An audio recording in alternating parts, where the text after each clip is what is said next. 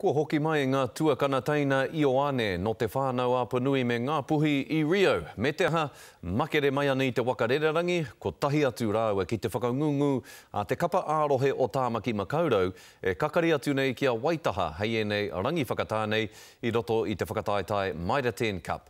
I kōrero a Tamati Rimene-Sproat kia rāua I te rānei. He auraki mai ki te kāinga, ki te papatākaro anō hoki.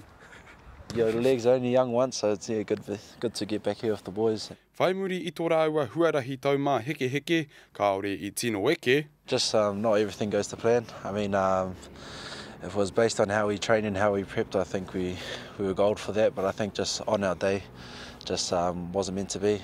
Really wasn't what we were all hoping for, but you know, it's good to be back in with the Auckland boys and looking forward to a good season.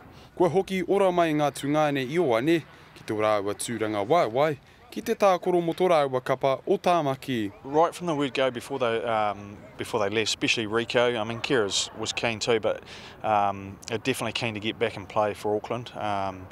Obviously they're proud Aucklanders, but they've obviously got things above that they're keen to try and strive to get to. So they felt it's really important to get back and get into it as soon as possible. Yeah, of course. Want to play as much as I can. I'm just enjoying rugby with the boys, and that's pretty much why I come back. Me te aha, e hikaka ana te tokorua nei, kia ea ai, ora wawawata. I'm just looking forward to getting out there with the boys and see what me and Rex can do. Yeah, I think looking long term, I think centre's definitely where I want to be. And but for this season, I'm just happy to just get on wherever.